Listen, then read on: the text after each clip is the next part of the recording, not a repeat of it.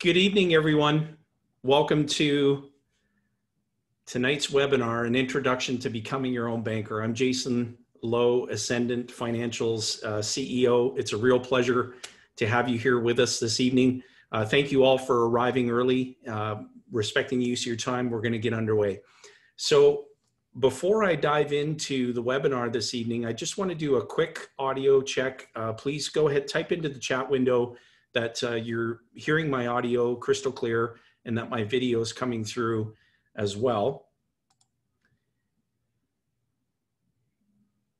All right, good.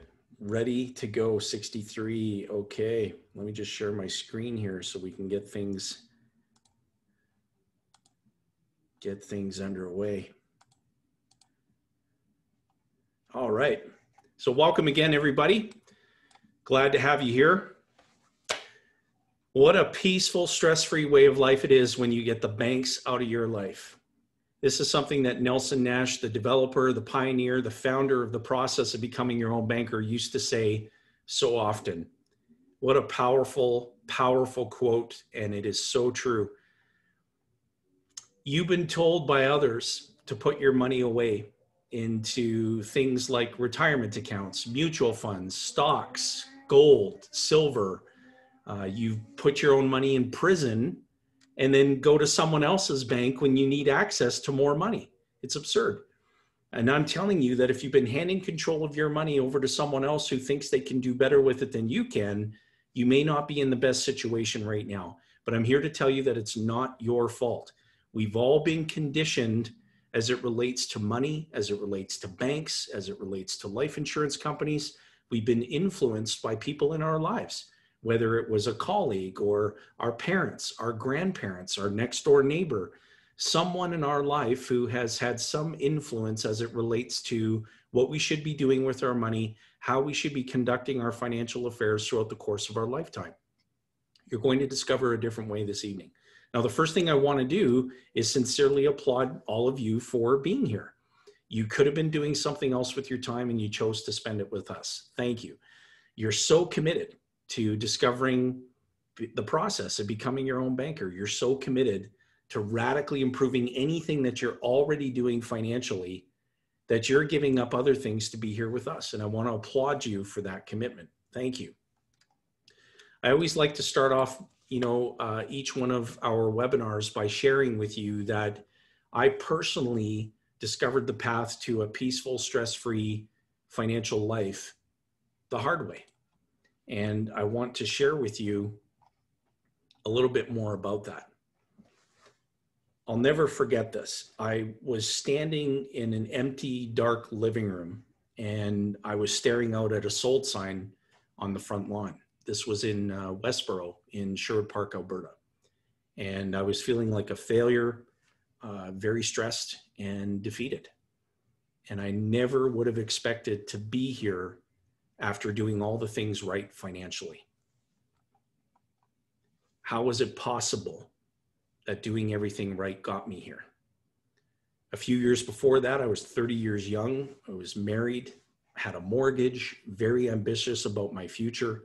And up to that point in my life, I was doing all the right things according to mainstream financial advice.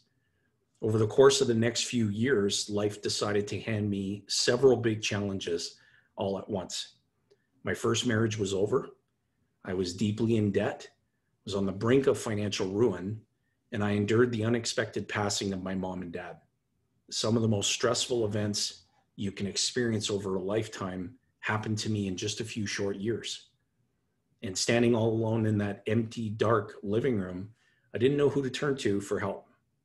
And just when I felt like I hit rock bottom, I remembered something that my late father used to say: son, don't ever be found guilty of giving up on yourself. And I made the decision in that moment to take control of my life. And in 2008, I was contacted by a friend. Matt was a very successful and established business owner, and he invited me to attend an event. And the topic was what I later learned to be the process of becoming your own banker, the infinite banking concept. I didn't have the money to go. But being determined to find answers, I decided to do whatever it took to get there. So I took action. I left that conference believing that everyone should hear this process. I began to implement this process in my life, and everything changed for the better. Today, I'm remarried to my beautiful wife, Rebecca. We have 4 young children. I no longer feel stressed financially. My family and I are in total control of our money, and we're no longer worried about the ups and downs of markets. And because of this process, my family and I will never have another bad financial day in our lives while I'm here and long after I'm gone. I believe that financial power and control should be in your hands, not the banks, not a loan officer, not the government, and not some temperamental stock market. Over the next couple hours, I'm going to take the past 12 years of time and energy that I spent in becoming an expert at this process to show you exactly how I've helped thousands of people just like you to build your peaceful, stress-free financial way of life. Does that sound good? Give me a heck yeah. Type that into the chat window. Everybody can see what you're typing. All right, let's get back at it.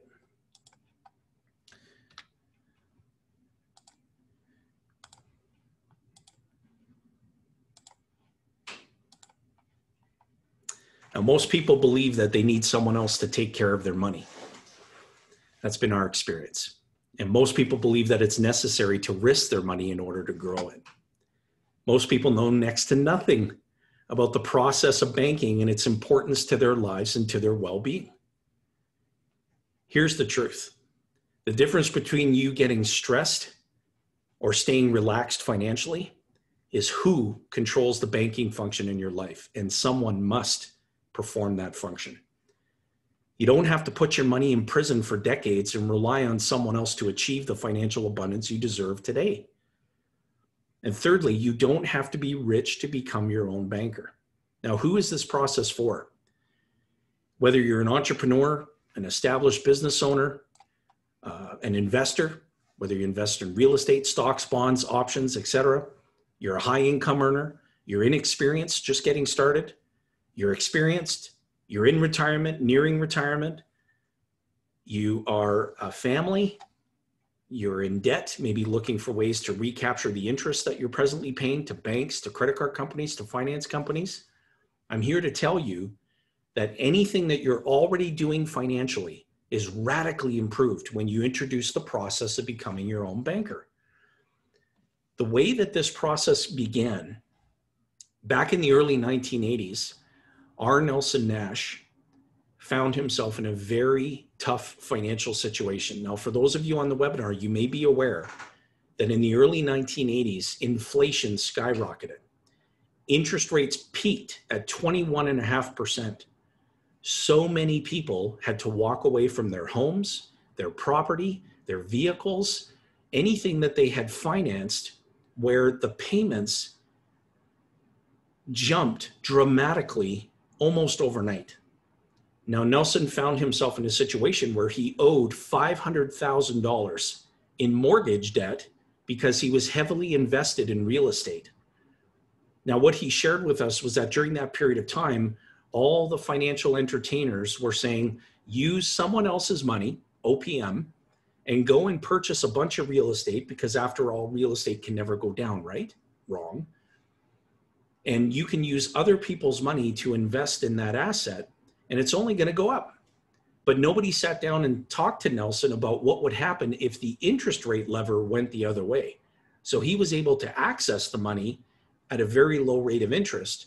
And then when interest rates peaked at 21.5%, he found himself owing more than $100,000 a year to the banks just in interest. Now, naturally, he thought, you know what, if I talk to anybody about this, they're just going to say, Nelson, why don't you just sell the real estate? And he thought to himself, what fool is going to purchase that real estate from me when they're borrowing money from the commercial banks at a minimum of 21.5%? What he didn't realize in that moment was that the solution to the problem was right in front of him. He had been accumulating cash value inside of multiple participating dividend-paying whole life insurance policies.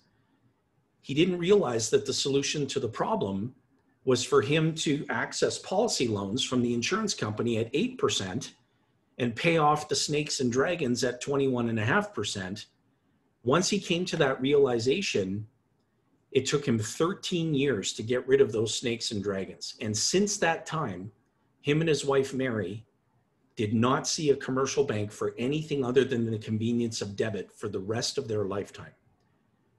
Nelson said, it is such a peaceful, stress-free financial life when you get the banks out of your life. That's what he meant. He didn't have to rely on commercial banks for anything other than the convenience of debit. Everyone needs a heart. Would you agree? Now, I want you to think about this analogy that I'm about to share with you. Many years ago, Nelson had to have his heart replumbed in 4 different places. To get that surgery completed, he had to be put under, and he had to be connected to a heart and lung machine because his heart was physically out of his chest for a few hours being replumbed. Now, he said, obviously, I don't recall the experience because I was put under. But what he came to realize is that during that time when he was connected to the heart and lung machine, he wasn't living. He was only merely existing. And so what he would share with folks when he was presenting this process, he would say, listen, I want you to understand that banking is the most important business in the world. It pumps money to where it's needed the most, and at some point it flows through your hands and mine, right? Where does it all end up? It ends up right back in the banking system. The issue here is how much of the banking function do you control as it relates to your needs? I want you to understand that there's only one pool of money in the world. Money flows from that pool through our hands to meet our needs, but somewhere in the process, it all ends up right back in the banking system. It's inconsequential that there are many different banking institutions that are managing this pool of money. It's inconsequential that there are many different currencies. There's only one pool of money in the world. Now, what Nelson saw is that he was pumping money into the pool the wrong way. He had to go through the bankers, the toll takers, the gatekeepers, who were all making money off of him and abusing him. Has that ever happened to you? He realized that what he needed to do was he needed to crank up large life insurance premiums inside of dividend-paying participating whole life policies so that he could create a pool of financial value that only goes up in value every day, cannot go down, so that he not only had money available for things that he would have otherwise financed elsewhere in his lifetime, but so that he could also take advantage of opportunity that tracked him down. And when you have a ready access pool of capital, opportunity will track you down. You can't do this overnight. Everyone thought that Nelson was crazy, including his wife, Mary. You have to get it done incrementally over a period of time. Now, what's very important to understand are the 4 characters in the financial play. The first character is the depositor. The second character is the borrower. The third is the banker. And the fourth is the bank owner. Now, for the majority of people that we meet with, the overwhelming majority, you're only 2 characters in the financial play. You're the depositor. So you're depositing money on the books of someone else's bank. I'll say that again, someone else's bank. You're the borrower, even when you pay cash for things. We meet with people all the time who say, I have no debt. When I want to buy something, I save up money, I withdraw it, I pay for what I wanted to purchase, I have no debt. But you're always working with borrowed money. I'll expand on that here momentarily. When you become all 4 characters in the financial play, you not only accumulate the wealth, but you truly have become your own banker. And I'm going to demonstrate that to you here.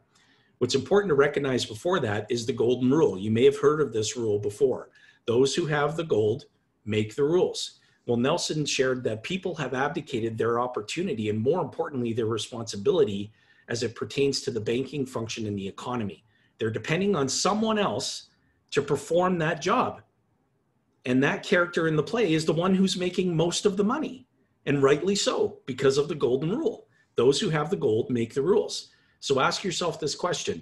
Would you rather only continue to be 2 of the 4 characters in the financial play, or do you want to me to describe how to become all four? Go ahead and type in the chat window. Let me know what you'd like to see happen. Do you want to remain only two of the four characters in the financial play, or do you want me to describe how to become all four? All right, good. We're going to encourage a lot of engagement in tonight's talk.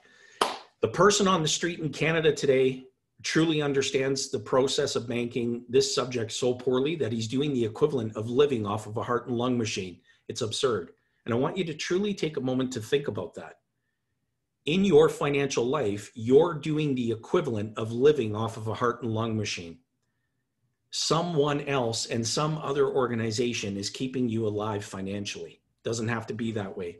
You can and you should change it. What I want to talk to you about is how to create a system in which you can control everything about the banking equation as it relates to your needs. Now, this book, titled Becoming Your Own Banker, if at any point during the webinar you find yourself thinking, okay, this is really resonating with me, I want to understand more about this process, I want to read the book that was authored by the developer, the pioneer, the founder of this concept, you're going to receive a link.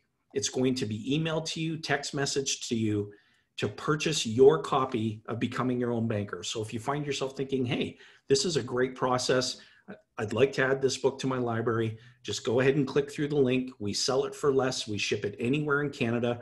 And once you receive the book, one reading of it just won't do the job. I read this book, and every single time I read it, I see something that I didn't see the previous time that I've read it. Nelson used to say all the time, the more you see this process, the more you'll see you didn't see. So when you get that link, go ahead, click through it, purchase your copy. But if you don't, as long as you're happy, that's okay too. We're gonna have some fun on tonight's webinar. So here's the very first principle that must be understood.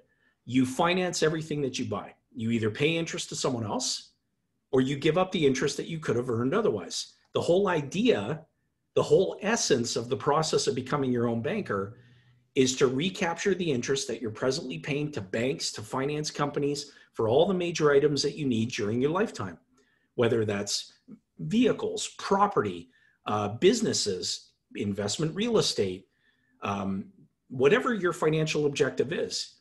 The whole objective here is to have that money flowing back to your household or your business versus flowing away. If you're a business owner, type into the chat window, yes. The whole objective is to keep that money flowing back to your business, flowing back to your family, not flowing away from it. Now, throughout tonight's webinar, there will likely be some questions that come up for you. There's a Q&A window. I want you to type your questions into the Q&A window. One of my teammates, Sarblo Gill, is moderating tonight's Q&A window. So go ahead, make sure you type your questions in there. Questions are good for the benefit of everyone who's in attendance.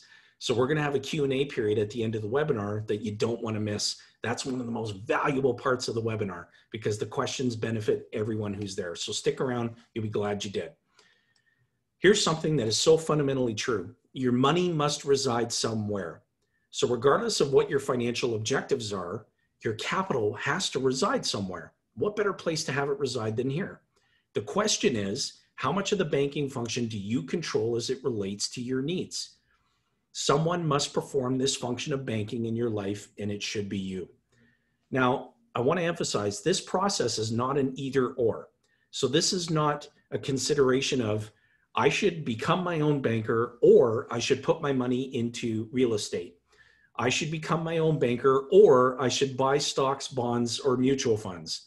I should become my own banker or I should purchase that business. This is all about as well as.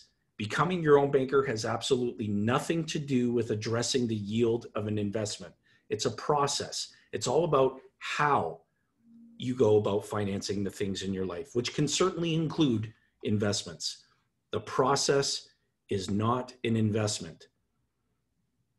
It is a function of how you go about financing the things in your life. Now, I want to talk about getting into the grocery store business.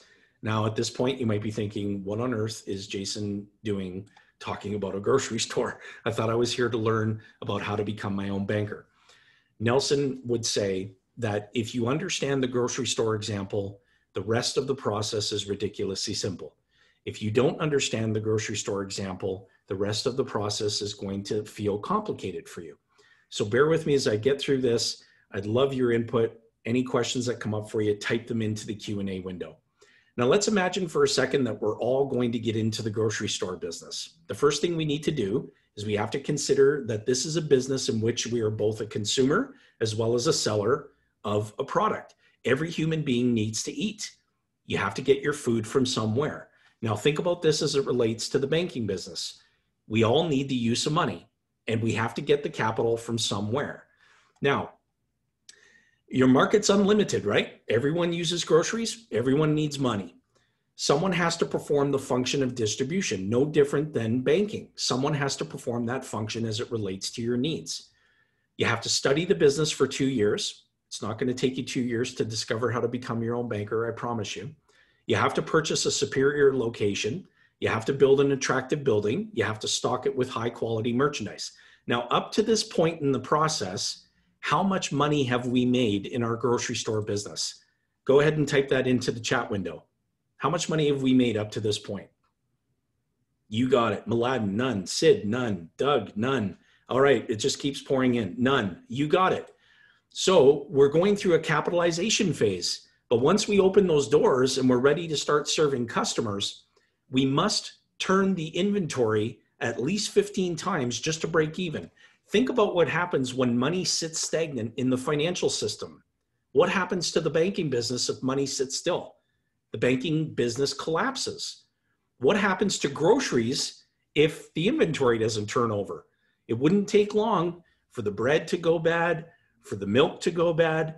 We're talking about keeping the products in constant motion, no different than the banking business. The banks must keep money in constant motion, otherwise it's not worth anything. You turn the inventory 17 times, you'll be profitable. If you can turn it 20 times, you can retire early. So what is the key teaching moment here? We're talking about velocity and we're talking about volume. It has nothing to do with the rate. It has everything to do with the volume. So the more we turn the inventory over, the more profitable our business becomes. Now, I want you to envision this for a moment. Most people have little to no idea just how slim the margins are in the grocery business. So if we were to utilize a can of peas as an example, and we said, look, we're going to retail the can of peas out the front door of our grocery store for 60 cents. We're going to purchase the can of peas at wholesale for 57 cents. So we're making 3 pennies for every can of peas that we sell. Now, because you're the owner of the business, I'm going to put control in your hands. So I want to ask you this question. You're the owner, you decide. I want to know that as the owner, would you take your groceries out the back door or would you go through the front door and pay retail? Go ahead and type that into the chat window. Okay, Doug, front door. Meg, pardon me, Mladen. Meg, front door. Robert, you'd pay retail. You go out the front door. Neffy, front door. Okay, so Letitia, you said you don't understand the question. So we all need food. So if you're the owner of the grocery store, you're in your own store now, and you need a can of peas. Would you walk out the back door with the can of peas? Because you can, because you're the owner. Or would you go to the cash register and pay retail and walk out the front door? Now, most people say front door, but we do have some folks who say, I'd go out the back door. Well, let's see what would happen if we did that. If we went out the back door, how many cans of peas would we have to sell just to make up for the 57 cents that we lost and the 3 pennies that we could have otherwise earned? We would have to sell 20 cans of peas just to make up for the 1 can that walked out the back door. And if your employees see you doing that, what are your employees going to do? They're going to walk out the back door with inventory as well. It shouldn't surprise you that the greatest percentage of theft that occurs in retail is internal, from the owners and the employees. And so Nelson would always say, don't steal the peas. This is what he means. When you access policy loans from the insurance company, if you borrow the capital and you go out the back door and you have no intention of repaying your policy loans, That's a polite description of theft from your own business. Here's what I want you to remember in this example. As the owner of the grocery store, I don't want you to consider paying 60 cents for the can of peas. I want you to consider paying 62, because the extra pennies that you put into the cash register, you can go out and purchase more inventory to sell to more captive customers. So if you think about this from the perspective of becoming your own banker, when you become a part owner of the insurance company and you know that your money must reside somewhere, don't just put back in the amount that the insurance company calls for in the way of simple interest on a policy loan. You should put more money back in. That enables the insurance company to multiply more capital, to have more money available to more captive customers. What does that do to our business? So if we have more money available to buy more cans of peas and we can sell more cans of peas to more captive customers, what does that do to our inventory turnover? It increases it. We get to turn it over more and more. The more we do it, the more profitable we are. The process of becoming your own banker is ridiculously simple. It doesn't need to be sensationalized. I get it. Don't steal the peas. Remember that. That's one of Nelson Nash's 5 golden rules. Don't steal the peas. I've been talking all day, so you'll have to forgive me. All right, here's the problem. Who's the banker in your life today? I want you to ask yourself that question. If it isn't you, it can and it should be. Here's what happens. Whenever a transaction takes place, so money has to flow, right, from one party to another in a relatively short time frame, otherwise nothing happens. So you've got the banking system, there's you, the buyer, and you need to exchange money, transfer that to the seller so that you can purchase whatever it is that you need. Doesn't matter what it is. Where does the seller put that money? Right back into the banking system. So the essence of what the banking business is all about is that someone or some organization has control over a pool of financial value that can and must flow at a cost to meet some need. That money comes out of and ends up right back in someone else's bank. It's so important for me to frame up the problem with you, because if you don't understand the problem, the solution just won't matter to you anyway. So I say this again, your money that you're handling right now is flowing through the books of someone else's bank. You earn an income, doesn't matter what the source of the income is, T4, dividend income, rental income, interest income, all the above. You earn it, the bank sees it first. For all of you on the webinar who earn a T4 income, where does your employer deposit your money, your wages? Into someone else's bank. Someone else's bank sees the money before you do. The money sits there waiting for you to pay your bills. Now, we all know that the banks cannot let money sit still. Any deposit into the bank is a liability to the bank. It's not an asset. They have to get money moving. Think of the grocery store. We have to turn the inventory over. So the bank must keep that money in constant motion. You pay your bills, you purchase goods and services, your money ends up right back in someone else's bank.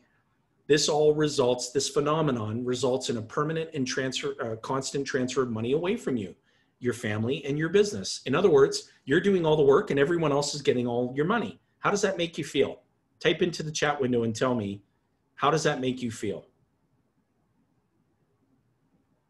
Thank you, Neffy. Yes, interesting. There has to be flow. Money that isn't in motion isn't worth anything. Okay, people saying they feel cheated, taken advantage of, not happy, hustled, boo, Julius, like a sucker. Well, look, it's not your fault. Mad as hell, frustrated. Yeah, those are the most common responses. Now, I want you to think about this. The person on top here in the red is the debtor. Now, this person sees the interest because it's part of their payment. So imagine this. You go to the bank and you decide that you need to borrow money to purchase a car.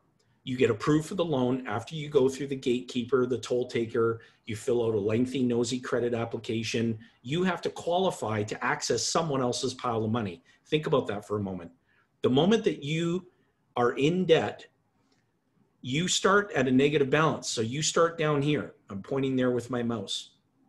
Let me see if I can just annotate this. Let's have a little fun. Let's see if I can draw it. There we go. So you're starting right here. Now you don't own anything until you make the final payment. So you're making payments, which is a deposit into someone else's bank, and you don't own anything until you make the final payment. And once you've made that final payment, you're right back at zero. So you achieved your objective of purchasing the car, but you transferred all your money away from you. And you see the interest component because it's baked into your payment. Now, in contrast, the saver, this is someone who says, listen, I don't go into debt. I save up my money and then I withdraw it and I go and purchase the car. Well, let's see if they came out any farther ahead than or behind than the debtor. The saver is stacking up money in someone else's bank. Every payment, everything that you're depositing is a deposit into someone else's system. You accumulate the money you need to buy the car. You make a withdrawal. You're right back down to zero too. Now, the saver doesn't see the interest that they're giving up the opportunity to earn. Here's what happens in the consumer mindset all the time. The focus, which is what the banks want you to be focused on, is how much interest am I going to pay? When's the last time you sat down and asked yourself, how much interest am I giving up the opportunity to earn? You have to rethink your thinking. The saver didn't come out any further ahead than the debtor. Think about that for a moment. Both methods involved a permanent transfer of money away from you. We've got to change that. We've just got to change that. So let's do this. Let's go back to the mouse here. There we go. Now, the solution is to become your own banker. We know that your money must reside somewhere. Let's go through a thought experiment that's a lot of fun, because we have experienced in our lives, or maybe some of you on the webinar are currently experiencing this, which is an investor's mindset. Not a bad mindset to have. I want you to think about this. Let's go through this fun thought experiment. If you could invent a type of asset from scratch, okay, so you've got a clean slate. You can invent this asset from scratch. It had no drawbacks whatsoever. What attributes would it have? Now, I'd love for you to type in the chat window. I'm gonna kickstart it. One of the attributes might be a high rate of return. Let's carry on the discussion. Let's see. What attributes would you want it to have? Okay, Dan says liquidity. What other attributes would your perfect investment have? No taxes due. Thank you, Sandy. Letitia, it's putting money into my pocket. Robert says compounding. Julius says be accessible in good times and bad. That's very, very interesting. Thank you, Julius. Barb says monthly income. Aaron says not influenced by market sentiment. Alan says high interest. Neffy says flow of money in and out. Okay, these are all great attributes. Thank you. Let's see how they stack up to the most frequently communicated attributes in all of the presentations that we've done. Tell me if any of these look familiar.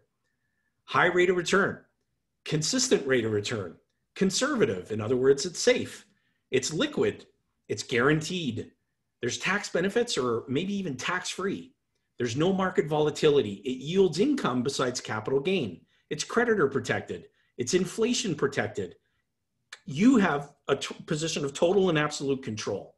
It's transferable. It's easy to manage. There's no hidden fees or penalties. It's reputable and private.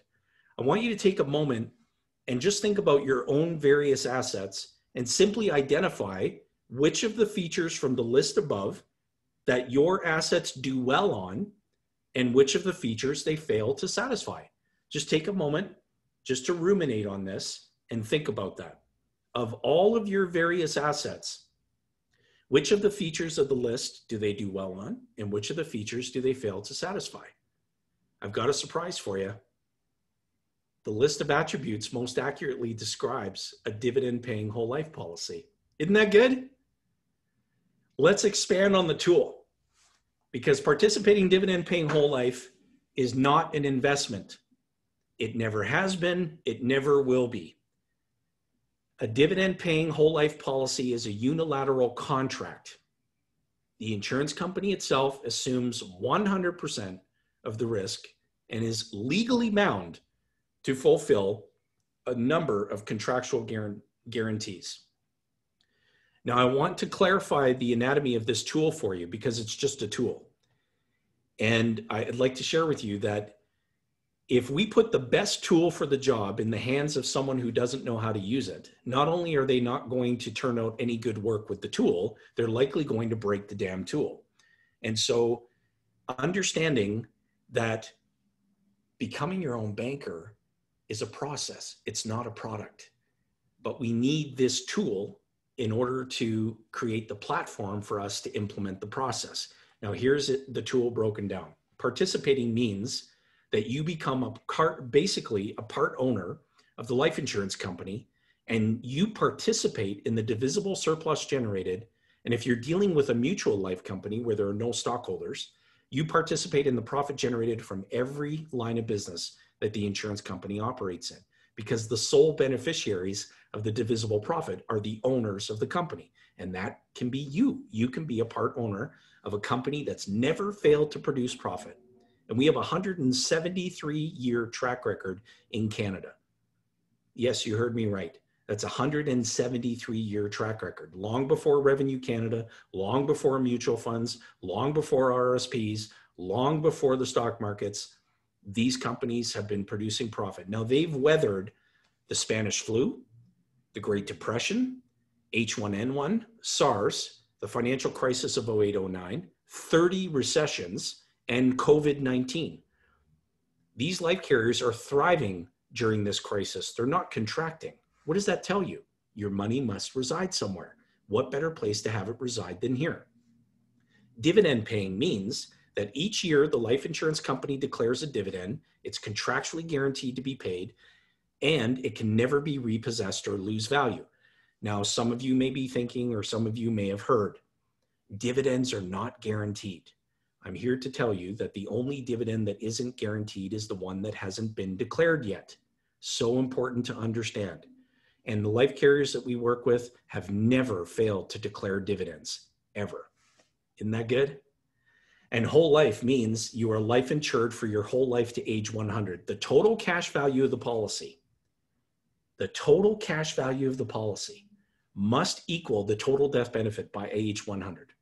So that means that if you're the life insured, every single day that you're aging closer to 100, what's happening to your total cash value in the policy? It's rising. Now, our clients during COVID, they communicate to us regularly. We can literally reach through the computer and wrap you in a bear hug because we had ready access to capital. You can access policy loans from the insurance company without qualification. The insurance company will ask you 2 questions. Would you like us to electronically deposit the money in your checking account, or can we mail you a check? Think about that. In one of the most unprecedented times that we've experienced in our lives, a phone call, an email with a loan request, the money shows up in your account, you control the repayment schedule. Nobody's asking you what you need the money for, how long you need the money for, what your intentions are to repay it. That creates a peaceful, stress-free financial existence. How many of you want a peaceful, stress-free financial existence? Give me a thumbs up. Give me something in the chat window. It says, yeah. If you don't want that, hop off the webinar. I'll give you the rest of your evening back. I want to hear from everybody. We got 76 people on the webinar. Type it in. This is all about commitment. Yes. Awesome. All right. Now, we don't have many financial guarantees in life anymore. We all know that. Pensions are going by the wayside. There's doubt about the future. Dividend paying life insurance can help create that peace of mind and unmatched financial security. Here's how. The cash values begin accumulating immediately. They're contractually guaranteed to grow daily. Cash values cannot go down. There's no stock market manipulation. There's no government intervention. There's no risk that you would otherwise incur if you had invested money. There's nothing that can take this capital away. Easy access and control over a growing pool of financial value that you can use to take advantage of opportunity that will track you down. I'll say it again. When you have ready access capital, opportunity will track you down. You're not penalized for accessing it early, just like you are inside of an RSP or any other financial product. There's several tax advantages, both personally and corporately. If you're a business owner, you're going to love the corporate advantages that this tool presents to you. It provides a growing death benefit, which is paid to your named beneficiaries, income tax free. Look, you are your greatest advantage. Be a wealth creator. Here's how this works. This green line is your cash value, which is rising daily. The red line is when you access a policy loan. So let's presume here at the first dot, we've got 10,000 of policy loan amount available. We can access it. So now we have a loan balance and we repay that policy loan on our schedule, not anyone else's. So you're in a position of total and absolute control. But what's happening to your total cash value every single day that you have a loan balance? Your cash value is rising. But remember, what was the golden rule in the grocery store example? Don't steal the what? Complete the sentence in the chat window. Don't steal the peas. You got it, Mladen. You got it, Dean. You got it, Barissa. You got it, Monty. James, yes. Don't steal the peas. So by you making policy loan repayments, you're not stealing the peas. Your cash value is rising every single day. And the more you turn over your inventory, the more profitable you become. And you need the use of money. And money must flow from one supply source to another in a relatively short time frame. Otherwise, nothing happens. Become your own banker. Become all four characters in the financial play. You're the depositor. You pay the premium. You're the borrower. You're accessing policy loans. You're the banker because you call the shots. You determine how and when you repay your policy loans. And you're the bank owner because when the insurance company declares dividends, who do they pay them to? The owners of the company. Become all four characters in the financial play. Creating your own system. Let's talk about Nelson Nash's 5 golden rules. The first one is think long range. Now, what Nelson meant by that is he meant to think 3 generations past your own. So think about, again, the grocery store example. If you are taking the money out the back door and your family sees you doing that, the only thinking that's happening that's long range is negative because the generation that comes after you is going to repeat the very same behavior. And the generation that comes after them is going to repeat the very same behavior. So don't steal the peas. Don't be afraid to capitalize your system. Your money must reside somewhere. So you should be storing capital inside your system. You should be ensuring everyone that you have a beneficial interest in, and your system should expand to the degree where it can accommodate all of your income. It doesn't happen overnight. It took Nelson 13 years to get the snakes and dragons out of his life. It took my wife, Rebecca, and I 7 years. Don't steal the peas. Don't do business with banks. Every single time you borrow money from a commercial bank, you're contributing to inflation because the bank creates money where no money existed before. The insurance company cannot inflate the money supply. Commercial banks are inflating the money supply as you attend this webinar. It's happening right now. Insurance companies cannot inflate the money supply. 5th is to rethink your thinking. We've all developed a way of thinking. We all look at the world with a bias. Whether you think you do or not, you do. You have to rethink your thinking in order to grasp this process. The simplest catalyst is the grocery store example. If you understand the grocery store example, the rest of this is ridiculously simple. I promise you. Now, we live in a world, we all know this. If somebody text messaged you right now, when are they going to expect a reply? Tomorrow?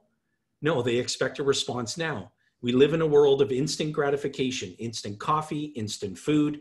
I text you, I want a reply now. I send you an email, I expect a reply now. There's a major problem with that. It doesn't leave you with time to think.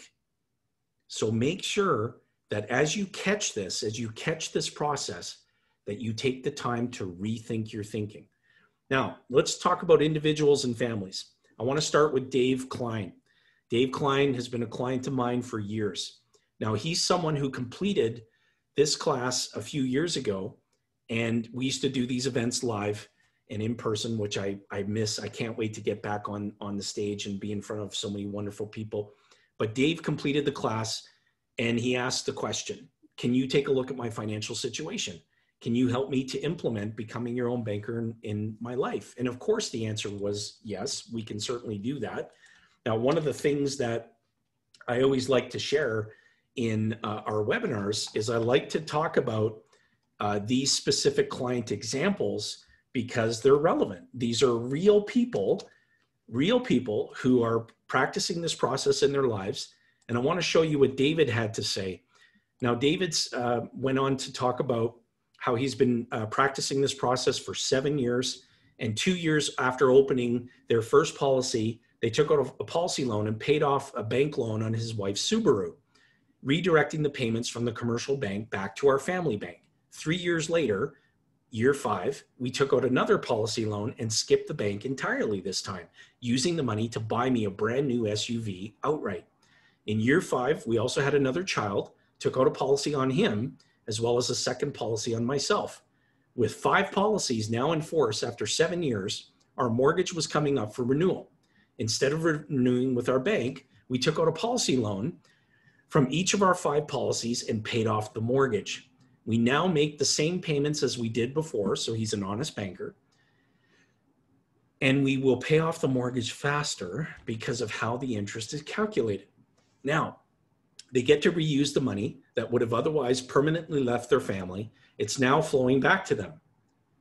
This is just one example. Now, David didn't say, hey, he didn't say anywhere in his testimony here that he had to work harder, that he had to take on any additional risk, that he had to give up control of his money. To the contrary, he took on no risk. He didn't have to work any harder. He didn't change his cash flow. He was just changing the process of who's getting the money. Isn't that good? Let me read a heck yeah. Go ahead and type that in if you believe it. There we go. Now, one of the most common questions that I get is, Jason, can you connect me with the right person on your team to take a look at my financial situation and show me how to become my own banker? The answer is yes. We have a Becoming Your Own Banker call designed just for that. Now, click the link that you've received. So you've either gotten a text or an email. You can click the link and schedule a Becoming Your Own Banker call. It's included with the webinar. So your experience isn't complete until you've had that call. So click the link to schedule and reserve a day and time that works best for you. Or you can use your phone and you can text the word schedule to 587-816-6399. That's 587-816-6399 and reserve a day and time that works best for you. Now, I know, and you should know deep down, that you're capable of becoming your own banker. We're never going to give up on you. Here's the follow-up that you can expect from us. We're going to communicate with you via email. We're going to give you courtesy reminders to schedule your call. It's important for us because we care. That's why we're following up with you. That's why you're going to receive emails from us encouraging you to take that next step. It's because we care. You can do this. Now, here's Alan Antonio. Alan's also been a client for years. He's someone that heard me speak in a presentation just like the one that you're seeing now. And when he had the opportunity to get the book, Becoming Your Own Banker, he went to our website, ordered his copy, scheduled a call, he implemented the process, and here's what he's been able to achieve. So let's bring up Alan and see what he's been able to accomplish in his program. All right, here's Alan and Janet. So key highlights from their process. After 3 years of building their policies, they already acquired enough cash value that they could withdraw enough money from the policies to pay off the bank mortgage on our rental real estate properties 13 years ahead of schedule. I say that again, 13 years ahead of schedule. That was a huge accomplishment, knowing that we were now really using the infinite banking concept as it was intended. When our oldest daughter and son-in-law decided to purchase their first home, they were able to access a loan from her policy that we started and also funds from our policy to buy their home as a cash deal and not have to mortgage from a traditional bank. Currently, they're making payments back to us for the loan instead of the bank, thus keeping the idea of keeping the money in the family. This is the sharpest example of infinite banking in action. Alan and his family now have the money coming back to the family versus flowing away. His oldest daughter and son-in-law, their objective was to purchase a home. Now, they could have shopped outside the home. They could have gone to a conventional bank to mortgage the property. But Alan and Janet said, listen, we have capital, ready access capital, opportunity tracks you down. We have money available in the family banking system. So why don't you shop at home? We'll structure the repayment no different than had you have paid the money to someone else. And all the money that comes back in, you get to re-access again. Isn't that good? That's another amazing example of infinite banking in action. All right, let's keep going. Let's do a comparison. Let's compare how basically 99% of the Canadian car buying public purchases vehicles. Now, as I go through this, I want you to not only think of cars, I want you to think of anything that you would otherwise spend money on, lease, finance, paying cash, doesn't matter. Just think about anything. It's not just about cars. Now think about this. Each of these methods of the way most people buy cars requires an ongoing payment, and it's a constant transfer of capital away from you. We've got the no purchase payment plan, which is leasing, right? You're making payments, but you never own anything. You've got the post-purchase payment plan, which is financing, right? You don't own anything until you make your final payment. You've got the pre-purchase payment plan, which is saving cash in someone else's bank. Bad idea. Spending the cash, you got the car, but everyone else got all your money. And you permanently give up the opportunity to earn interest on that money for the rest of your lifetime and for every generation that comes after you. Now, remember, what was Nelson Nash's first golden rule? Think long range, think 3 generations past your own. So if you give up the opportunity to earn interest, so does everyone else who comes after you. With each method above, who's getting all the money? Someone else's bank. Now, a couple of questions for you. How many vehicles have you and your family purchased up to this point in your lifetime? Now, whether you paid cash, whether you leased them, whether you financed them, how many vehicles have you and your family purchased up to this point in your lifetime? Go ahead and type it into the chat window. Okay, 14, 7, 8, 65. Jason Colbert, my God, you must have really high insurance. 12 plus. Okay, so I'm going to round this off here. So we're up to about well over 100 vehicles. Now let's presume for a moment that the average purchase price of a vehicle, just for this, this exercise, that the average purchase price of a vehicle is $25,000. So 100 vehicles, $25,000. That's 2.5 million. 2.5 million that's been permanently transferred away from a fraction of the people that are on this webinar. And we have 76 people here. Ask yourself this question. From all the vehicles that you've paid cash for, leased, or financed up to this point in your life, how much of the money do you have? 0. You were only 2 of the 4 characters in the financial play. You were the depositor and the borrower, but you weren't the banker and you weren't the bank owner. How many more vehicles are you and your family going to plan to buy for the rest of your lifetime? People are likely to spend more money financing cars than they will ever save for retirement. That's scary. Now, this is my own example. In September of 2017, I decided to buy a new vehicle. Now, my decision was to buy a Ford Explorer. Please, no booze if you have anything against Ford. The reason I chose Ford is because during the financial crisis, Ford was the only car company that did not accept any TARP bailout money. Now, it shouldn't surprise you that the Ford Motor Company has more than $3 billion of cash value in dividend-paying participating whole life contracts. That's corporate-owned life insurance. That shouldn't be a surprise to anyone in this webinar, knowing what you know now. Now, the price tag of the vehicle was $55,000. I had a choice. I could have paid cash. So rather than put premium into my system of policies in my family, I could have saved money in someone else's bank and paid cash for the car. I would have got the car. Someone else would have gotten all my money. I could have financed it. So I could have used someone else's money, but I have to go through a gatekeeper and a toll taker to gain access to that. I have to qualify for it. And then I'm making payments on someone else's schedule. And if I don't make all the payments, not only do I not have the car, but I have none of the money that I paid up to that point. So I could have chosen to finance the vehicle. I could have leased it. I decided to access a policy loan to purchase the vehicle.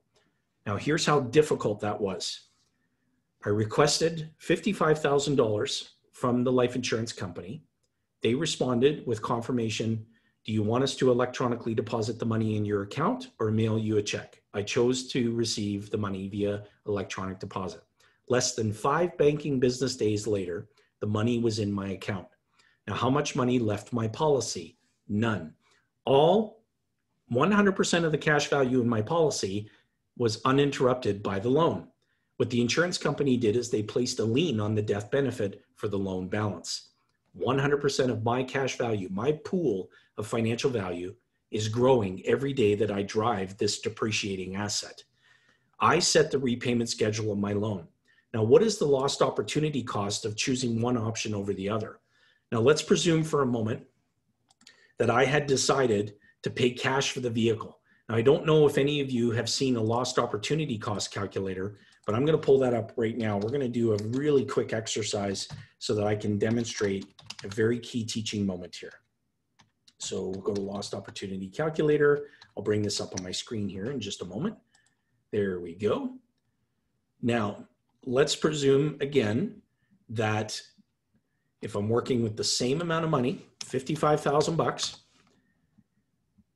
I'd like you to tell me what interest rate do you think I could earn on that money? 5%? Okay, Jason, that's high, but thank you. What if I just said 3%? Let's just be conservative. There we go. Okay, thanks, Alan. Yeah, let's say 3%. And I'm turning 46 here over the weekend. And let's presume that my remaining life expectancy is another 34 years. Let's just presume that that's my remaining life expectancy. Okay, that's the real cost of paying cash. So I permanently give up, just in my lifetime, the opportunity to earn $97,331 of interest. What I've done is I've transferred that energy to someone else's system. But because I accessed a policy loan to purchase the vehicle, and my money in my policy never stops growing, there was nothing withdrawn from the policy, all of my capital is still growing in there. Who's earning that interest now? And it's a little higher than that, but who's earning this amount of interest now? Same amount of money, just a different process of achieving the objective. I say that again, it's the same amount of money. I'm just using a different process to achieve the very same objective. So when you find yourself getting stuck in that rut of thinking, how much interest am I going to pay?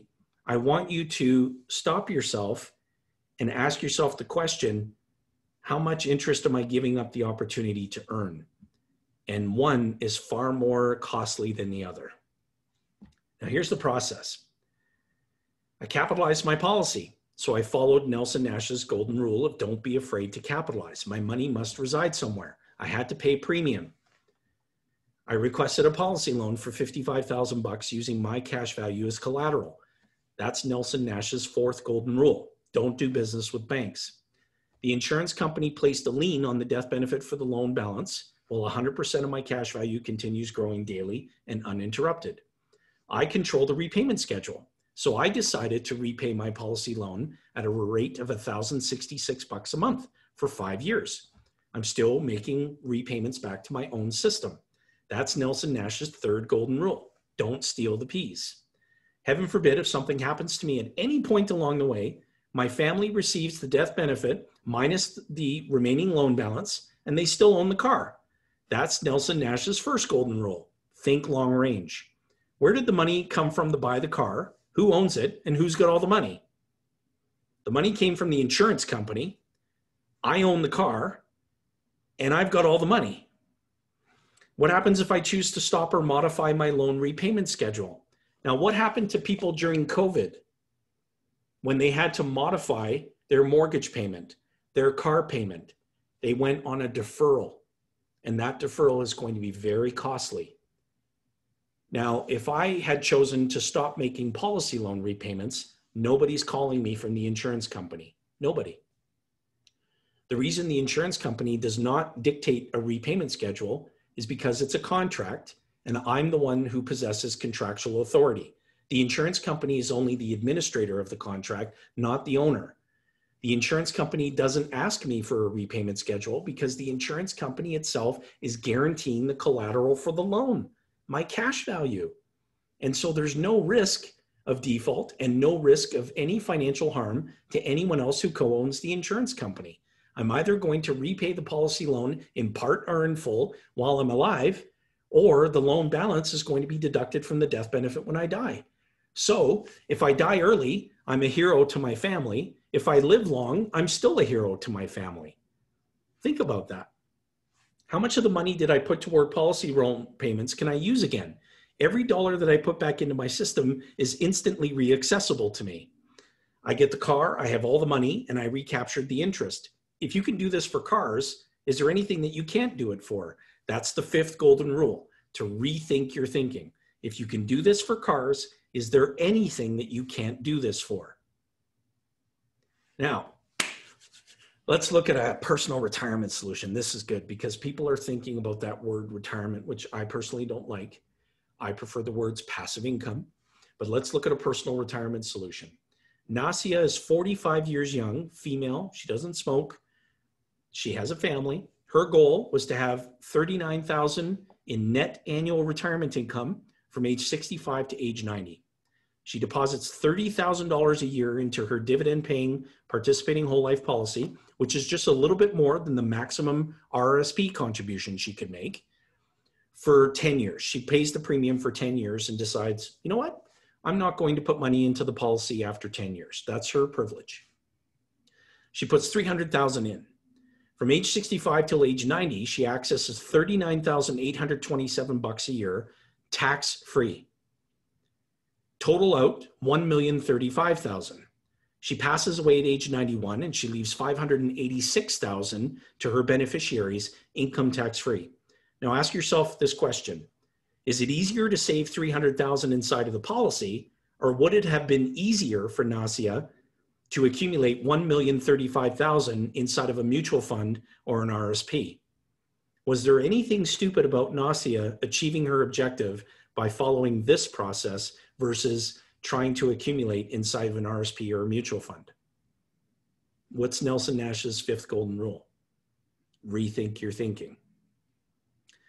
Now, for investors and business owners, I'm going to show you this Amazon example because this is so good. I didn't get a chance to cover it in the previous webinar. So let's have some fun with this. Now, what I said was that when you have ready access capital, opportunity will track you down. Now, in my family banking system, we have 49 policies. And I had been presented with an opportunity. There was an Amazon reseller, very established, 3 years into their process, profitable Amazon store, doing exceptionally well. Now, they had an opportunity to purchase a large block of inventory at an amazing price, and they knew that the product would sell, it would go on Amazon. So that store reseller approached me and said, Jason, I'd love to take advantage of this product buy, but I'm $20,000 short. Would you like to participate in this opportunity? So I said, well, what are you proposing? He said, well, I'll sell the inventory. Should take me a little less than a quarter to sell it. And you and I will split the net profit 50-50. I said, that sounds like a great deal. Now, if I needed to go to someone else's bank to take advantage of that opportunity, then I would have to go through a few headaches to gain access to capital. All I did was contact the insurance company. I requested a policy loan for $20,000. So the insurance company's money showed up in my bank account, not my money. My money was still growing inside the policy, uninterrupted. So I took the $20,000, gave it to Curtis, and I said, good luck. Hope things work out well. And here's what happened after that first quarter. I want to show you this. I'm going to pull this up on my screen. Okay. Here's what happened. He put the $20,000 to work exactly the way that he told me he would. And after that quarter, the gross profit in US dollars was 5,600 bucks. Now our agreement was to split that profit 50-50. So my share of that divisible profit, of course, was 2,800 bucks. Now here's what I want to describe to you that is so important to understand. I took out a $20,000 policy loan, and the insurance company that I accessed it from basically applies a simple interest amount of 6.7%. So simple interest accrues daily and it compounds once a year. So it's very inexpensive capital. So my carrying cost on this policy loan for 90 days was a whopping $330.41. Now, what was my share of the divisible profit? What was my carrying cost on the policy loan?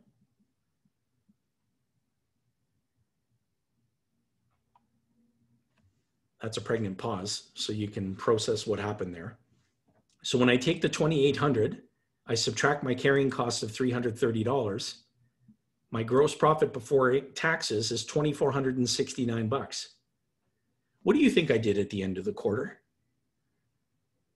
If you're thinking what I think you're thinking, you're right. I asked Curtis, do you still need the 20,000 in capital? I'm willing to redeploy it if you can find a use for it. He said, are you kidding? I'd love that. So he did that again. After the second quarter, our profits were a tad higher. My share of the divisible profit was just over 3,000. How often would I continue doing that? So at the end of the second quarter, I said, you know what? Do you have the need for more capital? He said, I sure do. So I doubled. I said, well, I'm going to give you 40,000 now. Same arrangement? He said, absolutely. So I'm using the life insurance company's money to take advantage of an opportunity that tracked me down. God forbid, if anything had happened to me during those 2 quarters, I would leave no indebtedness behind to my family. My family would still receive the profit share. The loan balance would be wiped out by the death benefit, and an abundant tax-free windfall would show up when it's needed the most. Now, don't forget, my total cash value continued rising uninterrupted the entire time. And this particular policy, which I started in 2012, this particular policy is growing cash value at a rate of 65 bucks a day. The simple interest on the policy loan was $3.67 a day. Think about that. At the end of the quarter, I had 25,580 because my cash value grew by 5,850 bucks. So remember what I said at the beginning of the webinar. Anything that you're already doing financially is radically improved when you introduce the process of becoming your own banker. So if you took advantage of the same opportunity that I did, but you did it the conventional way, I'm still going to come out farther ahead, even though we got the same amount of net income. Isn't that good? Give me a heck yeah in the chat window if you think that's good. Was that a good example? Now, Sarblo needs some help from the group. Post your questions in the Q&A, not in the chat window. Post your questions in the Q&A. We're going to have Q&A at the end. All right. That was pretty fun, huh? Now, here's a corporate retirement solution. So for all you business owners out there, pay close attention. This is absolutely awesome. So Dylan, 45-year-old business owner, he doesn't smoke, pretty healthy guy, as you can see. His objective was to have 41,000 of net annual retirement income from age 65 to age 90. The corporation, not Dylan, the company deposits 50,000 bucks a year into a corporate-owned dividend-paying policy for 10 years. Total in $500,000 bucks. The corporate tax on the daily cash value growth in the policy is nothing. The passive investment income tax, nothing. The corporate-owned policy is not captured by the passive investment income rules. Now, we talk to corporate owners all the time, and we ask them, are you running a healthy profit? Are you in profit? Yep, we're in profit. Well, what are you doing with your surplus capital? Oh, well, you know, our advisor said we should put some money into some investment. We bought shares in XYZ. I said, well, let me get this straight. You're in profit. Yep. You're running an established business. Yep. And you've been advised to take money that must reside somewhere, your money, and invest it in someone else's business. Am I hearing that right? Yeah, we're going to change that. We're going to keep the money flowing back, not flowing away. So Dylan, from age 65 till age 90, accesses $41,005 per year after tax.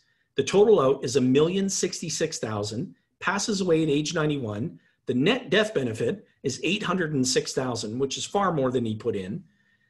Now, Dylan's passing gave rise to what's called a capital dividend account. It's a notional account in the corporation, and the corporation is able to pay out $3.5 million in assets from the corporation to the surviving shareholders tax-free in the form of tax-free capital dividends. Isn't that good? Capital dividends are paid out tax-free.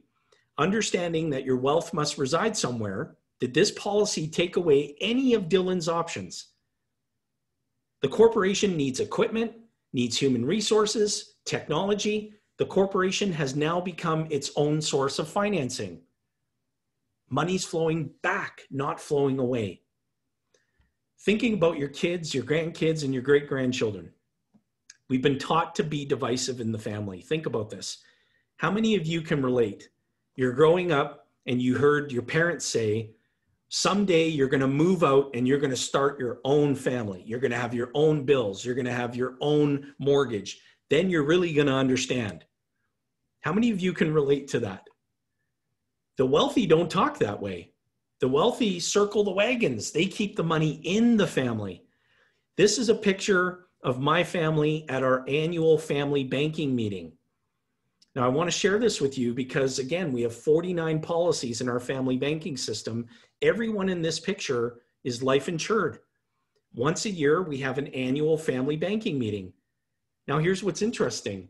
The children pick up on this much quicker than the adults do because children have much higher neuroplasticity. That's why it's much better for a child to learn a new language at such a young age.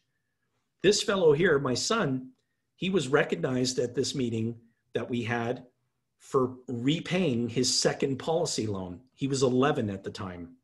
He doesn't use language like, my dad told me someday I'm going to move out and have my own bills. My dad told me that someday I'll understand. The language that he's using is, Dad, we got to keep the money in the family. I've made all my policy loan repayments. How soon can I access another policy loan? He's now 12 and he gets it. So when we get together as a family, we talk about how we're using the family banking system, how we're keeping money flowing back to the family, how it's creating a peaceful, stress-free financial way of life for our family. Now, I want to share something with all of you that's very personal to me and very recent. This gentleman that you see here is Papa.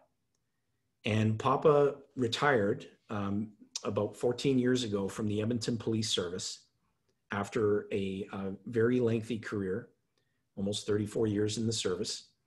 And he retired.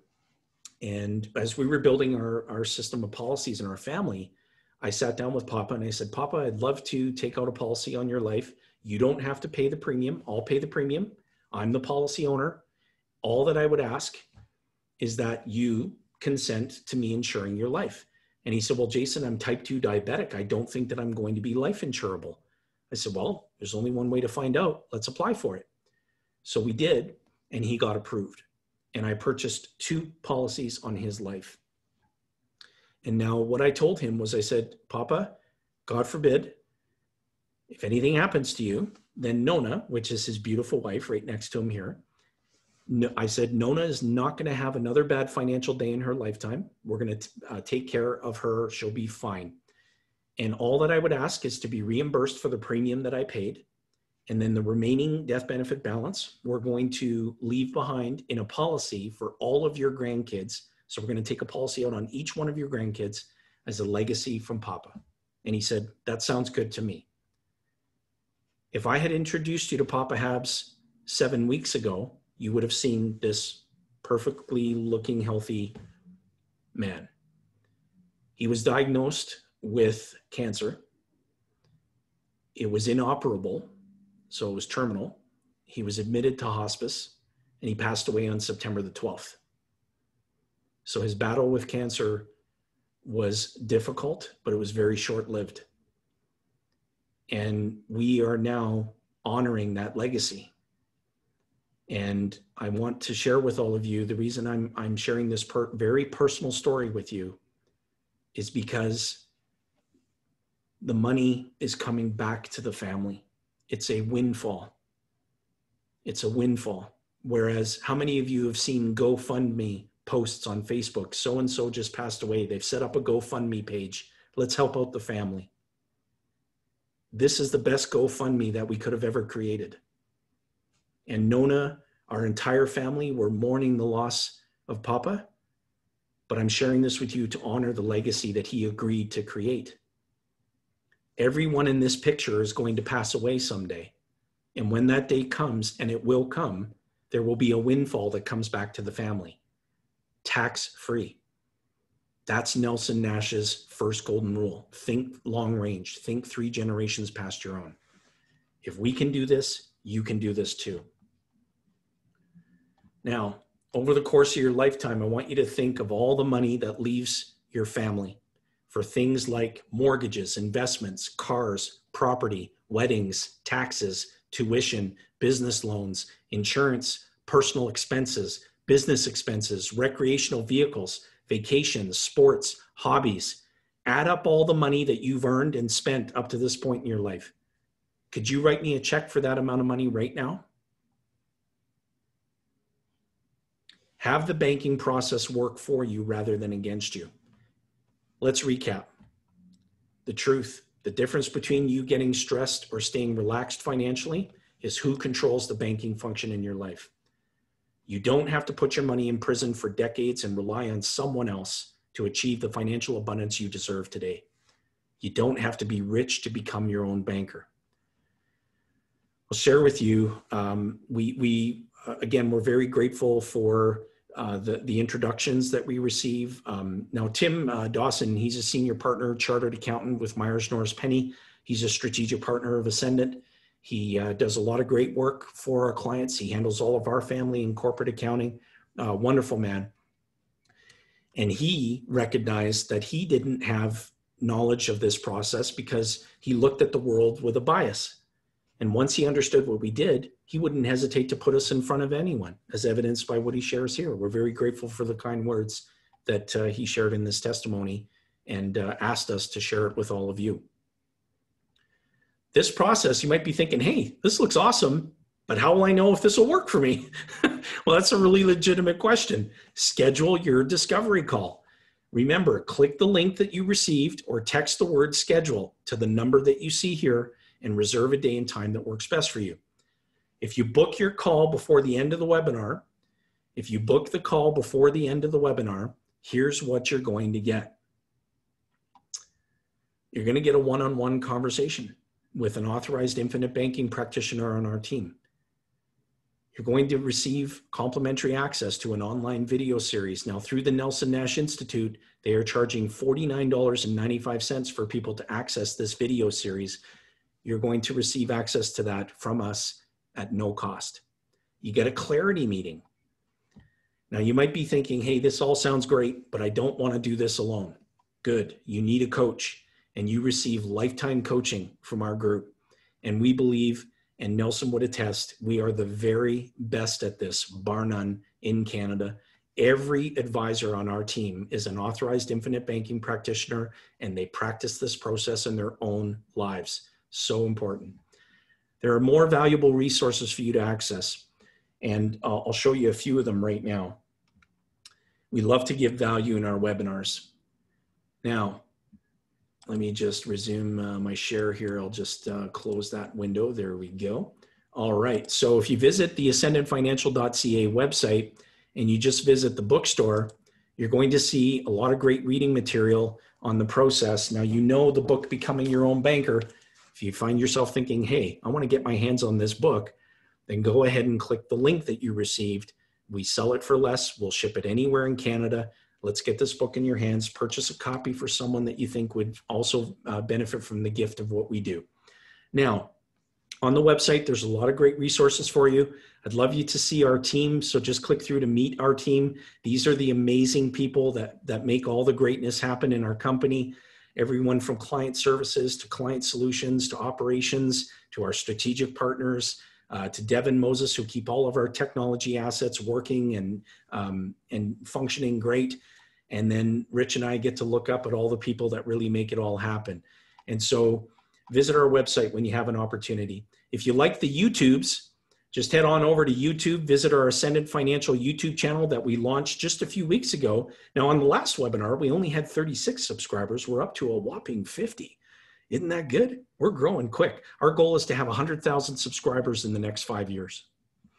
If you like podcasts, you can also find it on the YouTubes. Just ease on over to Wealth Without Bay Street, and you'll see every episode of our podcast. We even have our client series on there. Our clients, we love our clients. We're interviewing them on podcasts to share their stories with you. Isn't that good? All right, now let's do this. Let's have some fun here. I always like to say what Nelson shared with me years ago. If you understand the problem, the solution will become clear. You'll know exactly what to do. And you all received this link to the Nelson Nash film, the documentary that I had commissioned on Nelson back in September of 2017. And Nelson, sadly, we lost Nelson in March of last year. And I was blessed beyond the definition of good fortune to be mentored by Nelson for so many years. I give all the credit, I give all the glory of this process to Nelson. I would not be here with you today speaking about this had it not been for the impact that Nelson had on my life and by proxy today on your life. And so please attend that website, watch the documentary. It's a wonderful 60 minutes, give you a glimpse into the essence of who Nelson was. Now, you don't have to get a policy or a system of policies from us. There's lots of great people that you can work with, but please don't try and do this alone. Households and business owners who do this right all have a good coach, and we are great coaches. I recommend getting yourself a coach. And when you choose who you're going to work with, here are some things to think about. The first one is you got to be careful about the life carrier that you put your policies with and ensure that your policies are designed properly. Secondly, most people who are selling you life insurance don't have expertise in this process. A life insurance contract is a product. Becoming your own banker is a process. There's a distinction there. So make sure you work with somebody who specializes in becoming your own banker and who is thoroughly familiar with the process. You should choose someone who is an authorized infinite banking practitioner with the Nelson Nash Institute. Here's what that means. It means that they've completed a course of study, they've completed a mentoring program with an experienced practitioner, they practice this process in their own lives. The reason you should do this in your life now is that you deserve the outcome now. The longer you wait, the more you penalize yourself. The real questions are, what's the cost of doing nothing? What's the cost of just one more year of all of your money leaving your family or your business permanently? What's the cost of giving up all the interest that your money could have otherwise earned? Schedule a time to meet with us. It's included with the webinar. All of these testimonials, all of these Google reviews, they're all from clients, people who have implemented this process in their lives. And every review, every 5-star rating on Google, we're extremely grateful for. If you're on the webinar and you've left one of those for us, thank you. Sincerely, we're grateful. Now, if you're committed to this, schedule a Becoming Your Own Banker call. Are you committed? Type it into the chat window. We have 67 people left on the webinar. Are you committed?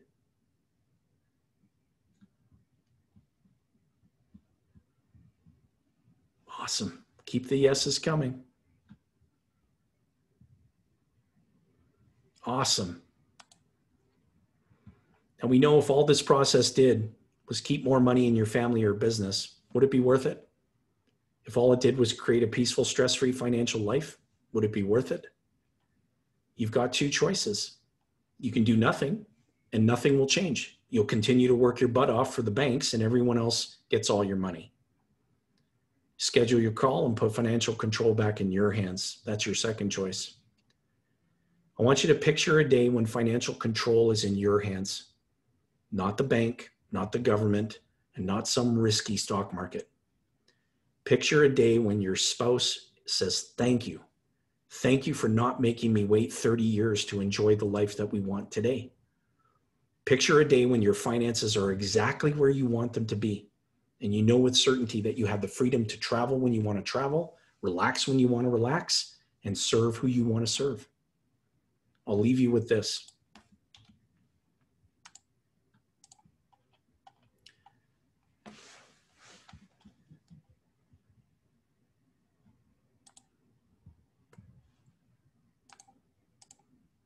I was 24.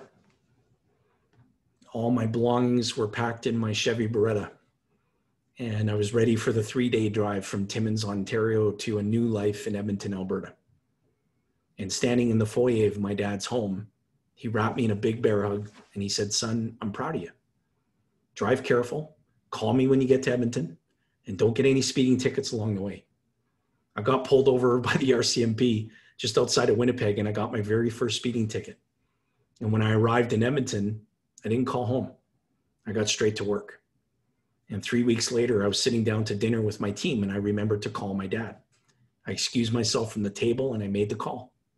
My stepmom answered the phone, and when I asked to speak to dad, she said, well, he's in the bathroom. Do you want to wait? And I said, no, I don't have a half an hour. Please let him know I apologize for not calling sooner, that things are going great, and we'll catch up as soon as I can. The very next morning, I was paged to an urgent phone call. And when I picked up the phone, it was my stepmom, Beverly, and she was frantic. She told me that my dad passed away suddenly and unexpectedly. I was devastated. I know it's human nature to procrastinate and think that there's always going to be time. But what I learned is you can't wait. When my dad died unexpectedly, I felt lost. I was full of regret, and I felt like I let him down. Since then, I've dedicated my life to helping people just like you to live a fulfilling life now, so there are no regrets later. You deserve a life of no regrets. You deserve to be in control of your financial future. You deserve a lifetime of abundance. So join me and let's get you the life that you deserve. Thank you all so much for staying on the webinar, for being with us this evening. We're going to open it up now to Q&A. We hope you stick around because Q&A is a lot of fun. And so Sarblo, let's do that. Let's open it up to Q&A. Now, Sarblo, if you want to come in, I'm going to ask you to unmute. If you want to hop on and just help me with the Q&A. Let's bounce into the Q&A window and let's get at it. Sounds good, Jason. The first question is from Brian. And the question is, what is the minimum lump sum value of a dividend-paying whole life policy available for purchase? First of all, that's a very good question. Thank you for asking. The important thing to understand is that we're not solving for death benefit. We're solving for accumulating cash value as rapidly as possible. And so the question then becomes, what is the minimum amount of premium that I can choose to deposit in a policy? Now, we have clients that deposit as little as $100 a month. We have clients that deposit very high 6 figures every month. And so, Brian, if you're somewhere in between those two numbers, we can help you. Awesome. Our next question is from E. Nielsen, and it's a similar question. How does the insurance, or how much does the insurance cost? So I think you already answered that question, Jason. Brian has another question, just as on your car finance example. The question is, the $55,000 car loan based on what policy value? Well, there are several policy values. So the death benefit in that policy at that time was just over $920,000. And the total cash value that had accumulated in the policy up to that point was just under $120,000, if my memory serves me correctly. Awesome. But my policy design has no value on anybody it has no bearing to anybody who's on the webinar. This is all about you creating your financial objective. Don't worry about my car purchase. What I illustrated was the process. So think about this as it relates to you, not as it relates to me. My policy values don't have any bearing on you. The other question is from Mike Noeck. I hope I'm pronouncing his name properly, the last name. Yep. The question is, so this is on your Amazon venture, and the question is, in your Amazon venture, yep, you still need to pay tax on the income, correct? Yep. And then Adam has a similar question. What is a policy cost per month? I think we've already answered that. The next question from Adam is, when we pay the premium, who does that go to? It goes into the basically the general fund, the participating account of the insurance company that you co-own. The other question is from Nefi, and the question is, could you have a look at my finances and see how I can start this process? How expensive is the start? Great question. So scheduling your becoming your own banker call requires no out-of-pocket expense on your part. And if you establish a basis to work with an authorized practitioner on our team, when the solution is ready to be implemented and the policy or the system of policies is put into place, there's no out-of-pocket expense on your part to the advisor. The life insurance company compensates the advisor a commission for the placement of the policy, and we're paid extremely well to do what we do. The next question is again from Adam. It's more a comment than a question. And here's the comment. It says, so this is like a 10-year plan to put that cash value into power plan to grow so you can be your own bank. I would say that that's, yeah, I mean, that's a fair comment. Thank you for saying that. You know, when we talk about putting premium into a policy, the question that you'll be asking yourself at that 10th year is, how long can I continue paying the premium for? Because when you see how these policies are accelerating and growing, and you understand that your money must reside somewhere, and you're going to need the use of money for the rest of your lifetime, then what better place to have it reside than there? The next question is from Alan. I would like to understand that corporate business one more with Dylan. So sure, yeah, I would just maybe ask to have that question expanded on. So what specifically would you like to understand more? And we'd be happy to do that. Next question is from Barb. I want to purchase a second house with my policy. Can you give me an example of how I could do this? Meet with an authorized practitioner and they'd be more than happy to do that for you. Next is from Eric. How long before you can access the cash in your policy? It's immediate. So the way that we design the policy, loan amounts are accessible right away. And the next is from Barb. What if we already have a whole life policy? First of all, congratulations for having a whole life policy. I think that it wouldn't hurt to have someone take a look at it to see if it can be enhanced in any way. If not, to affirm that you've got a great policy and that's excellent, or to identify an opportunity for you to expand your program. The other is from Adam. The question is, where do I sign up for a call? So Adam, you would have received a link that was either emailed to you or text messaged to you. If you have not received that, then just go ahead and let Sarblo know, type it in and let them know, and we'll make sure that a link gets forwarded to you for to schedule that. You can also, like we had indicated in the slides here, that you can go ahead and click the link, or you can text the word schedule. Sarblo, let me just bring this up on the screen here real quick. We'll just bring this up because the number, let's just get that number in front of everybody again here, just for your knowledge. All right, let's share the screen. There we go. So this is how to do that. So if you haven't received the link in text or email, you can either request it or you can simply text the word schedule to 587-816-6399. I'll just leave that on the screen here for a moment. And the next question is from Sid Wojtas. If you have a policy, can you add lump sum to it? Yes, the answer to that question is yes. And next is from Geeta. When we access policy loans, what interest we have to pay to insurance company? The interest is simple. So it accrues on the policy loan daily and it compounds once a year. And remember, you're a part owner of the insurance company. And remember the grocery store example. Would you walk out the back door and not pay anything? Or would you go out the front door and pay retail? So when you access a policy loan, pay more than retail. Don't just pay the loan principal plus the simple interest that's accruing. I repay my policy loans at a simple interest rate of 10%. In that example with my car, the simple interest calculation when I first took out the policy loan was 7%. In the example for my Amazon opportunity, it was 6.7. It's now dropped to 6.2. I don't care about the rate. I care about the volume and, most importantly, who's getting the money. So you got to stop thinking about rates. You got to think about the process of who's getting the money. This isn't a function of rates. Great question, though. Thank you for asking it. Yeah. Next question is from Mike Jason. The question is, so are you borrowing on the cash values or the death benefit? You're using the cash value as collateral, so you're borrowing against the cash value, and the lien for the loan balance is placed on the death benefit. Next is from Devin Borsboom. How are you better off taking a policy loan for living expenses quarterly instead of paying cash if you pay 6% interest rate on the policy loan? Can you show mathematically? That's a great question. Thank you, Devin.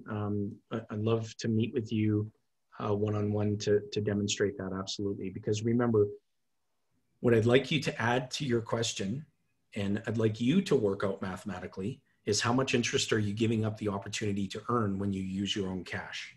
And so you and I will compare the numbers, and then I think you'll arrive at the appropriate course of action all on your own. Awesome. Next is from Eric, and I think we already answered this. The question is, can you put a lump sum amount into your policy? Yeah. Next is from Danielle. Do you offer your services in Quebec? Yes. So we are registered. Ascendant Financial is registered in Quebec, and we have a joint venture with an existing firm in Quebec. And the advisor that we facilitate introductions to is an authorized practitioner with the Nelson Nash Institute. And so, yes. We have another question from Adam. The question is, when you are charged an interest by the insurance company, does it go back into your policy? That is something that I think we would want to have an expanded conversation on. But just to give you sort of get the thought starter going. So when you repay a policy loan, you're repaying principal and you're repaying simple interest. Simple interest and the principal goes back into the participating account of the insurance company. The simple interest component is profit, and the dividend that is paid on the policy is primarily calculated based on your net contribution to the earnings of the insurance company. And so I take you back to the grocery store example. When money comes into the grocery store, if we put a little bit more money into the cash register than the retail price of the peas, we have more money available to go and purchase more cans of peas. So if you put more money into the insurance company that you co-own, the insurance company has more money available to provide to more captive borrowers. Makes perfect sense. And so again, this is a function of who's getting the money, who's getting the money, who's getting the money, and who that money is being put to work for. Regardless of the rate, regardless of the word interest, who's getting the money, and more importantly, who's that money being put to work for. The insurance company puts simple interest to work for the benefit of you and for everyone else who co-owns the business, just like the grocery store.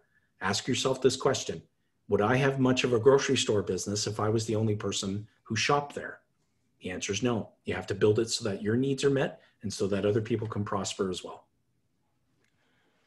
Next is from Alan Jason. The question is, would it be wise to cash out your RRSP over a few years to make the policy payments?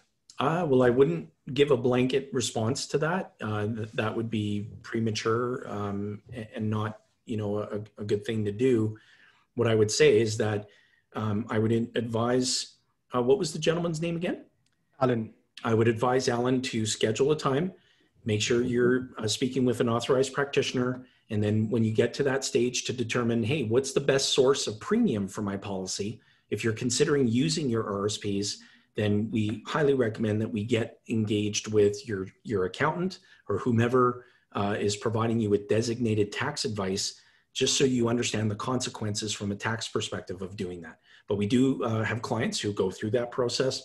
They get good guidance from their accountant, and they ultimately decide to use their RSPs as a source of premium. So yes, but we wouldn't say that that's something everyone should do. And next is from Brian again. Do you consider this model as being superior to a typical retirement concept? That would be an understatement, Brian. This process beats the pants off of any other concept that I've seen. Next is from Ragnation. I hope I'm pronouncing his name properly. My apologies if I'm not. Which insurance companies are best for participating policies to create a good cash value? Well, we don't want to run a commercial for any one particular life insurance company. Connect with an authorized practitioner, go through the process, and the practitioner will not only answer that question for you, but also let you know why they chose the insurance company that they did. And next is from Sanjay. The question is, I still have to pay interest. Then how different is it from conventional loan? Great question. So when you borrow money, so Sarblo, I'll just lead you through this. Can you role play this with me? Absolutely. So if you borrowed money from a commercial bank, I don't care what the rate is. When you make a payment of principal and interest, who controls that repayment schedule? It's the commercial bank. And when the commercial bank receives the payment, who do they put the money to work for? It'll be the bank owners. Right. And so when you make a payment of principal and interest as a policy loan repayment, who controls the repayment schedule? It'll be the policy owner. In this case, you. Yes. And who is the insurance company putting that money to work for? Me, I'm the policy owner, or all the participating policy owners. I rest my case. Okay. Awesome. Next is from Leslie. Is it better to have one policy that you can pay for many years or open up additional policies after 5 years or so? That's a wonderful question. I mean, our experience has been over the years that clients end up with multiple policies in order to achieve their specific objectives. Remember, this process doesn't happen overnight. This takes time. And so it would not be well advised to take all of your capital and put it into one policy right from the get-go. This is meant to happen gradually over a period of time. Next question, again from Alan. Can a corporation buy a whole life policy on its principles? What was the tax-free system built? Yeah, so corporations can most definitely purchase par dividend-paying policies on their principles. And these policies are not captured by the passive investment income rules. The daily cash value growth attracts no taxation.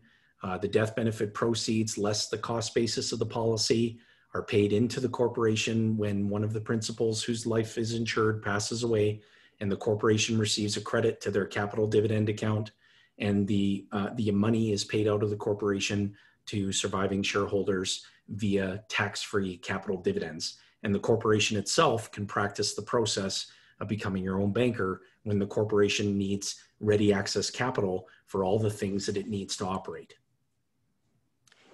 Next is from Ben. Could my 75-year-old parents benefit from this as well? Absolutely, because they're going to need the use of money for the rest of their lifetime. So yes.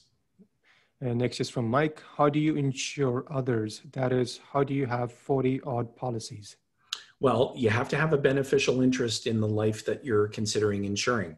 So it can be a parent, it can be a child, a grandchild, a great-grandchild, your spouse, a business partner, a joint venture partner, and so on. So in our family, we have, I've insured the lives of all of my nephews and nieces, my spouse, my in-laws.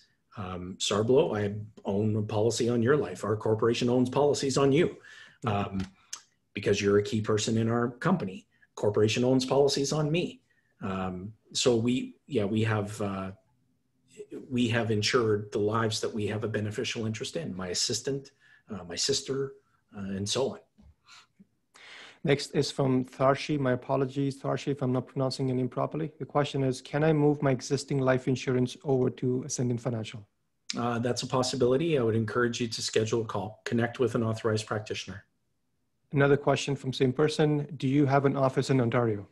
Yes, we do. So we are licensed coast to coast, and we have practitioners available to assist. The answer is yes. Next is from Ben again. I'm older and I participate in extreme sports. Will my premiums be higher because of that? Potentially. There's only one way to find out. Next is from Eric. The interest paid by me into the policy, is that tax deductible, say for an investment? If the investment is one that produces taxable gain or taxable income, yes.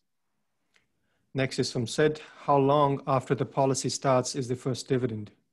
The dividend is declared one time annually, and it is paid on your policy anniversary date, once a year. Next is from Barb. What happens to the money going into the policy if I never need a loan? The money continues accumulating, so the cash value grows on a daily basis. And not if, but when you pass away, the total death benefit is paid income tax free. The next person, Jason, is anonymous. Don't ask me the question. Okay. Mr. or Mrs. Anonymous, let us know who you are. I don't talk to anonymous people. Don't do that on our webinars. Next is from Letitia. Letitia, I hope I'm pronouncing your name properly.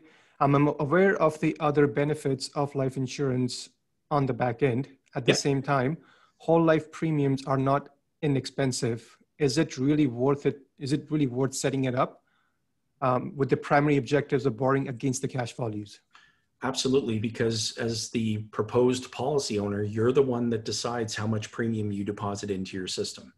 And so whatever your definition of expensive is, just make sure the amount you choose is less than that. Next is from Eric. The insurance company, are they local or international? They are Canadian-based Canadian operators. And follow-up question from Eric. Do you have to do a medical to get a policy? That is a possibility, yes. Next from Alan again. What happens if both my wife and I can't be insured? Then you should choose someone that you have a beneficial interest in. And I went through that list earlier. And the next question again from Alan. What is the average dividend rate on these policies? Who cares? Carry on. Let's, so the last question for the day, Jason, and this is from Millennius. Does one receive any benefit from introducing people to this program? Yes, you're going to be impacting their life in a way that's incalculable. Incalculable. We've had clients that have been introduced to us, which every introduction we are eternally grateful for. And we've had to deliver death claims. And we haven't had a single family yet indicate to us that they wish the check that we showed up with was for less. And so by you introducing someone to this process, you're going to have an incalculable positive impact on their life, not only while they're here, but for those that they leave behind when they're gone. One of our late mentors used to say, I wish everyone could die once for a week and see the problems that they leave behind. And so if you believe that someone can benefit from the gift of this process, we would wholeheartedly encourage you to introduce them to it. And it doesn't have to be with us. Just introduce them to the process and let them decide who to work with.